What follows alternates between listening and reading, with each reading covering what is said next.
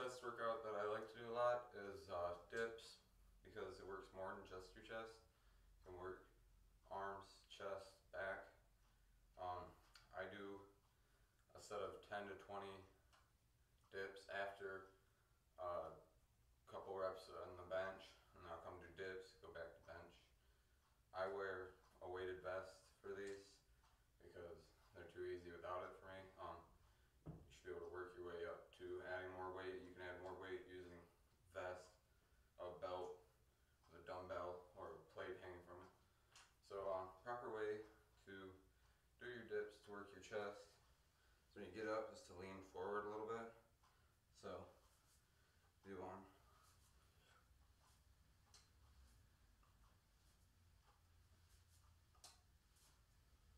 Try to go all the way extended, all the way down. Sometimes I will do sets where I go down slow, explode up, or I'll do where I go down, up, crunch.